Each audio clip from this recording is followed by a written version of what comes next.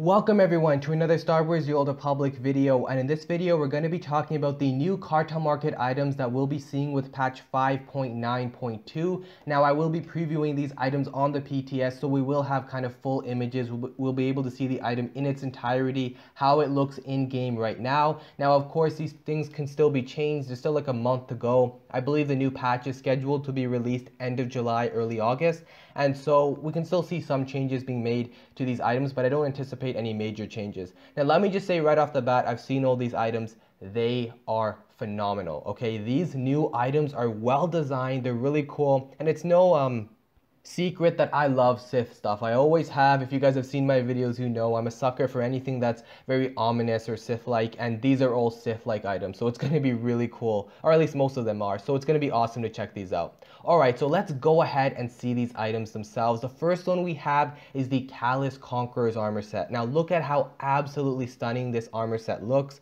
It is so well designed. I specifically really love how the mask looks. I mean, I cannot imagine any Sith not being complete without a mask like that. And this is actually the first armor set to be released as platinum rarity. Now I know the Revan Reborn armor set is the only kind of platinum armor set in this game, but that was, you know, converted to platinum. It was originally gold. This is the first armor set to straight up be released as platinum, and it looks awesome. It looks awesome. So they did a good job on that. The unfortunate thing is this will be released as a direct sale item. That was confirmed by Musco, and he actually said that it's going to be bundled with the weapon that I'll show you guys in a few seconds. So they're actually going to be like kind of a bundle deal. Now they might also be sold separately, I'm not sure on that, but if they are both bundled, that along with the sword are both platinum. This can get a little pricey depending upon how they want to price it. I mean, as a platinum armor set, you can already expect that it might be like insanely expensive. The platinum weapons cost 5,400 cartel coins, so we might actually see this armor set being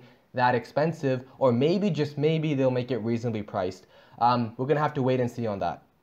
But what we can conclude is this armor set looks absolutely awesome. The upper body armor is okay. I mean, it's cool. It has its own unique design. I definitely see uses for it. It's very like Korriban-like, like something you'd see a Sith wear on Korriban. But what I really love is the mask. The gloves are also really nice. So yeah, I'm really just digging this armor set. The next one we have here is the Resort Swimwear. Now this is a gold rarity armor set. I believe some of these armor sets might get reverted to silver because they all seem to be gold right now. But anyways, this is kind of a female only one. So this only females can wear this one.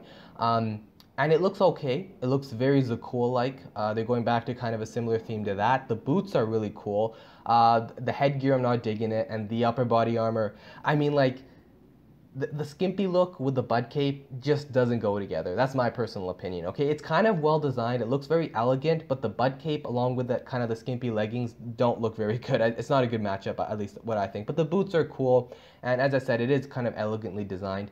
So that's kind of if you have a female character, you might want to look into getting that. We also have the Noble Counselor's armor set. Once again, this is also set to be gold rarity for some reason. I don't think it's a particularly kind of special armor set. It's very similar in design to things like the Wicked Huntress's armor set, which was based off of Valen.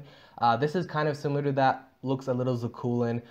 The belt is actually really cool. It's got this cool little insignia there. But other than that, I don't see anything too special about this one. It's just kind of very well put together, you know. It looks like something you'd wear to a really rich party or something. I don't know. I don't see any of my characters ever wearing this armor set, and as I said earlier, I don't see anything too special from it aside from like maybe the gloves and the belt. And you can pick those up on the GTN for relatively decent prices. Alright, the next one we have here is the Resilient Warden's armor set, once again also set as gold. Now this one actually looks pretty cool. It has some special stuff to it, especially the gloves once again look really cool. The mask is something different. I mean, we've seen masks similar to that, like the Rebreathers, and there was another one, the Enigmatic Operative or something, that had a similar look to that, but this is still a really cool looking mask. As you notice, a lot of these are based off of a Sith theme, which once again I kind of love. The belt is cool, but other than that, it's kind of a decently well designed armor set. I think it's cool, but I don't see myself specifically using that upper body armor piece. As I said earlier, the mask is cool. The other parts of the armor set are actually quite nice. We have a very similar armor set to that one called the Distinguished Warden. Now this one I would assume maybe is supposed to be the Republic counterpart to it. The mask is, I believe, the same, looks very similar. But it seems like they took all of the cool stuff off of the upper body armor and stuff. I mean, they kind of seem to have simplified it and not in a good way. So yeah, it's kind of a, these were the armor sets that I was thinking maybe get reverted to silver because they don't seem to be as well designed or have as much effort put into it, and I definitely don't see people paying too much for these armor sets if they do end up going on direct sale. I do believe these female and the male ones for the Distinguished Warden look different because the preview images that I've seen for the female one is very different from the male one. And so maybe they look different on depending upon what gender your character is.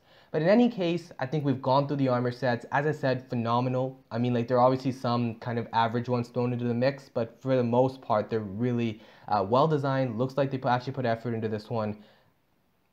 I'm still kind of reeling over the Callous Conqueror and how awesome that armor set looked. Anyways, we'll go ahead and actually look at the Ancient Sith Lord's Warblade. Now, this is the blade that actually goes with the Callous Conqueror's armor set. That is probably going to be a bundle deal or something. Now, it's an okay looking blade, but just in general, I just think it's too big. And when it's stowed away and stuff, it looks really awkward. I personally do like vibroblades, but I like ones that are more small, compact, and kind of more practical. Like things like the Best Cat are really cool. The Dark Lords or the Dark Honor Guards vibroblades are kind of a lot smaller and they look a lot cooler. They stow at the waist and stuff. This one's a little bit more different. So I would very much prefer them to be sold separately because I would probably not looking to getting this specific vibroblade. It's just, maybe it'll grow on me. The Dark Honor Guard's Unstable Saber definitely did, but this one, we'll wait and see. But at this point in time, I'm not a big fan of this design. We do also have another platinum mount. Now this one is called the Dark Side. Okay, I can't pronounce that word. Alright, but it's another mount that's supposed to be like really dark side. It's obviously all black. It's a platinum mount. Is it really worth being platinum? Is it that nice? I don't think so. It's kind of generic, honestly. Like, there are so many mounts that not only look cooler but are like silver and gold rarity, and so putting this one as platinum, I mean, I get it that it's a different animal. It definitely has a weird ass name, but I don't think it's that special. But just my personal opinion on that one. As always, let me know what you guys think in the comment section because I'm interested in seeing kind of people's different perspectives to these items. Now, we also have some other miscellaneous stuff that we don't have images for. So, for example, we have the Dark Side Channeling Weapon Tuning. Now, that one sounds really cool, but we just don't have the effects for it, which is unfortunate because that just sounds awesome. I would love to see what that actually looks like. We also have the Flare, Sign of the Dark Lord. That is awesome. Like, that is what, I don't know, I think any Sith character is just waiting to have like an actual flare. The Corrupted Command one was definitely cool, but this one just looks like designed for Sith. Go ahead, you know, go for it. It's going to be awesome. And then finally, we have the Pale Gold Color Crystal, which is silver rarity, but I don't see anyone really caring about that. Anyways, the point is, well-designed, awesome armor sets. We could actually preview them here on the PTS, which is really cool. And I hope you guys enjoyed the video and are excited for the new patch. I do have some other videos planned that are going to be talking about the new patch, some of the information that was released, and a host of other stuff. So hope you guys enjoyed, and I will see you guys in the next one.